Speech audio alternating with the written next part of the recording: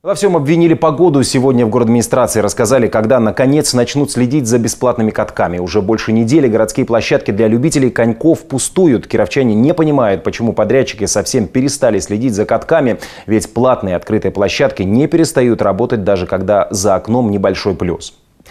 Каток в Вересниках полностью замело снегом. Кататься на коньках здесь невозможно. Рядом со скамейкой для переодевания большая лужа и мусор. Пункт проката коньков закрыт.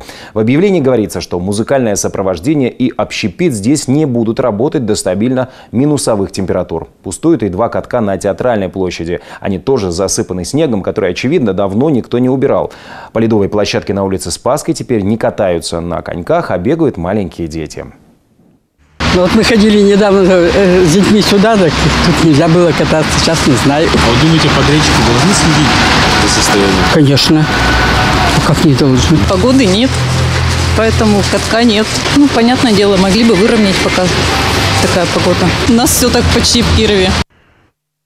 По договору за содержание бесплатных катков подрядчикам должны заплатить 1 миллион рублей. Правда, за что теперь платить, непонятно. В пресс-службе городадминистрации сегодня сказали, что до стабильных минусовых температур подрядчики на катках не появятся. Якобы там им делать и выравнивать нечего.